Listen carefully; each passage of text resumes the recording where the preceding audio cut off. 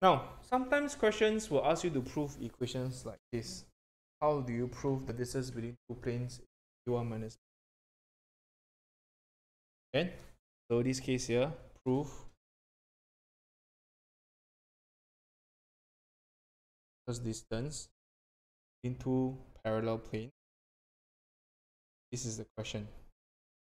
Come out, possible to come out. How do you prove?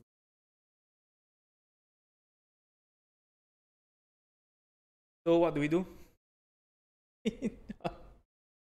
So given that if P1 is R1 dot N1, the normal convention equals to R1 dot, so this is P, right? This is, maybe I use plane 1 as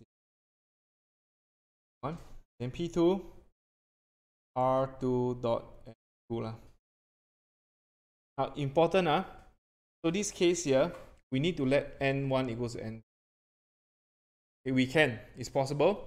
So this case here, I'm going to use the same. So I'm going to use N. So we're going to use N. You can actually use N unit vector if you want. Anyway, you can let it be the same normal. You can do that. Okay. So usually they will let you know this is N.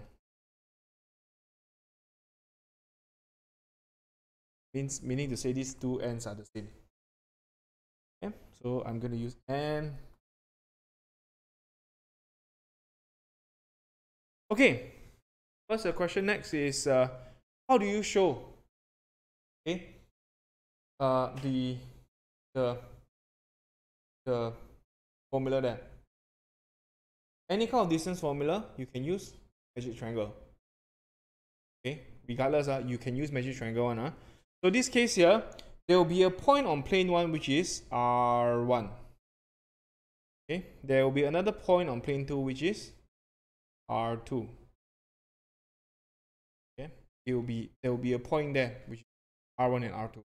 Or even if you don't want it to be R1 and R2, actually yeah, R1 R2 is better lah. This is it. So we just pick any random point here.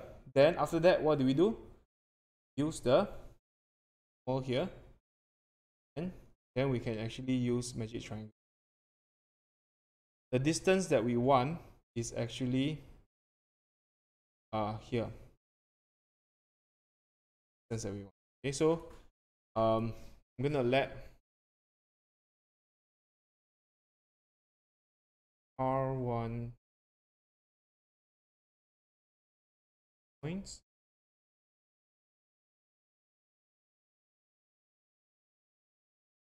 one. So hence first distance between planes then be R2 over dot R2 dot N. Okay, you know why dot because if you want to find this vector here, or actually this vector here, this will be R1 minus R2 You can use R1 minus R2 Here, this vector here will be R1 minus R2. Just A minus B So this is R1 minus R2.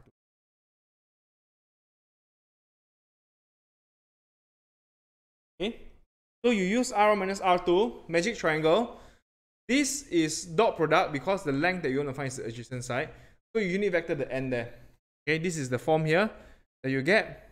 The distance between them using magic triangle is this. Then, very conveniently, this will just be R1 minus R2 dot with N, unit vector mod N, like that. Then just multiply this in R1 dot N minus R2 N modulus N. Okay. Then R1 N1 is what? R1 N is P1. R2 N is P2.